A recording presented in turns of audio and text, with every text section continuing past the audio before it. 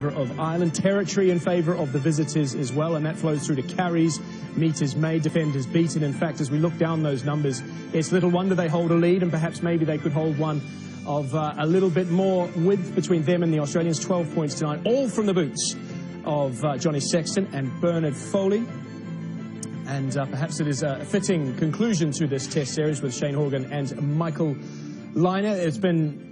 First punch went to the Australians in Brisbane. It came back to the Irish in Melbourne. What's the read on this? Is it a game where they feel like it's less about winning and more about not losing? Yeah, well, I think Tim Horan mentioned the possession stats in the last game for Ireland. I think it's coming true here. It's making things a little bit easier for them. It's putting them in the game in the position that they're in. But it's definitely a nervy affair. The quality has dropped off from last week. There's been a lot of mistakes, some elements of quality, but also from an Ireland perspective, you'd be worried about a couple of the traits in their play, in particular going in around either side of the ruck and not further out, could lead to trouble later in the second half. A couple of examples of that we'll show in a moment, but in a low-scoring, tight affair, it's been a couple of key moments where the referee's been involved. The Israel Folau yellow card late on was one that...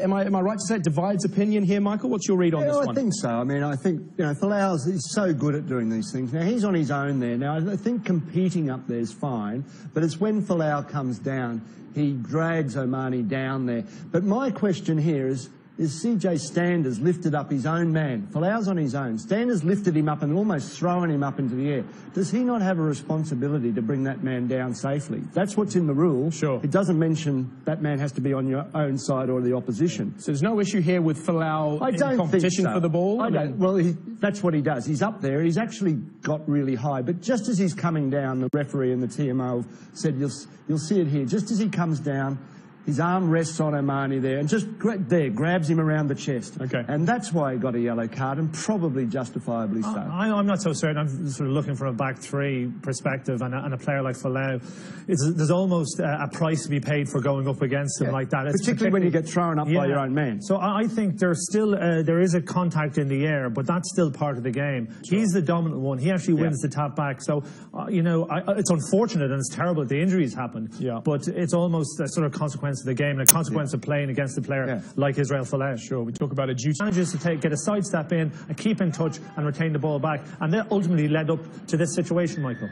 Yeah, I think this, you know, this is against the post here. Conor Murray's done this before. And the penalty there was for, I think it was Kepu lying on the ground there. He's got to lie somewhere, and he's not affecting the ball coming out.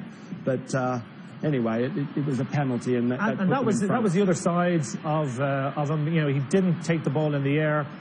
You know, I don't think he's trying to do anything malicious there. He's trying to extend his hand to get a handoff in, but he leaves with the forearm and, you know, rightly judged to have a yellow card. Sure. There was one other period, I think, when Australia moved the ball quite wide from a transition play, which they haven't done much of, but when they did, there was a little bit of a nervous panic in the way he was defending. So I think it's an area that Australia will look to move the ball to in the second half. Okay, case in the loose forward trio. Didn't seem to matter as CJ Stander and his units around him managed to find their way for the sole try. It was very, very well executed and derived from a maul penalty from the Australians.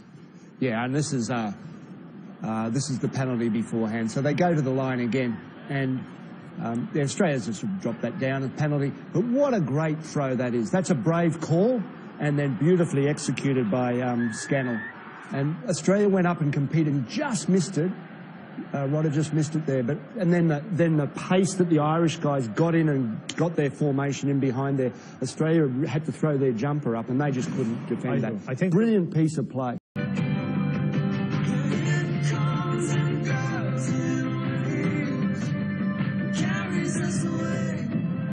But Australia were disappointing in that Ireland didn't have to be at their best today to win. Michael, as we play through these final couple of moments, this was the penalty that was given away. Sexton was never going to miss the conversion, which then the penalty, which then of course put the impetus back on the Australians. Yeah, it was a penalty there, and yeah, geez, that's a tight one, I reckon. He seems to be on the feet to me, but if the referee's telling him to let it go, he's got to let it go. And this is a magnificent kick by Sexton right at the end there. I mean, that's just brilliant, and he knows it as well. Here's Australia right at the end here. You know, this pass that went sort of astray there. And I think the TMO was right there. There's no real conclusive evidence that this came off the Irish player. And so therefore that was the only decision he could have given. But Australia, they left it till the 82nd minute to do this. They had their opportunities before this, and there's a lot of ill discipline in giving away penalties in range and all that sort of thing. There was also a lot of sort of skills, such as just simple passing that wasn't to Australian standards, and that cost them dearly. Yeah, the skill set was really disappointing from Australia. Passing, inside shoulder, passes that went to the deck, past the speed of the ball, just things that you wouldn't expect from Aussie teams. Yeah, but a lot of that comes down to the pressure that Ireland defence was putting Australia on. They were rushing up so quickly and putting, Beale and Foley and the playmakers under enormous amount of pressure, and that's where skills have got to hold up. And the halfbacks today passes weren't great. Just basic sort of stuff. But credit to Ireland, a great win after a long season. This went the way of the Wallabies. The second was the chance for Ireland to bounce back. They have done that. And then after a scrap in the first half, it came to life somewhat in the second as Australia got more possession, a little bit more territory. Ireland hung on, and the boot of Johnny Sexton, as has so often been the case in the past, was the difference once again.